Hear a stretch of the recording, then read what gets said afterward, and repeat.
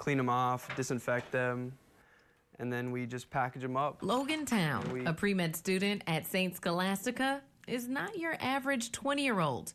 It was during a 7-day missions trip to Mexico, he says, he found his life's purpose. I remember this little boy came up with his mother, and it was tough because we didn't have any glasses his size, so we had to give him a men's pair of glasses. It was just that, a pair of glasses that were clearly too big, that unlocked Town's big heart. A man's pair of glasses would not fit a child, so at that moment, I just felt kind of helpless, I just never really wanted to feel that again. That's when Town decided to launch his own nonprofit.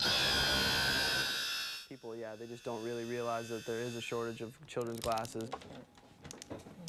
Mission for Sight, headquartered in Duluth, was launched at the beginning of this year. And with nearly 200 pairs of children's glasses donated already, Town says he still has a ways to go to meet his year's end goal.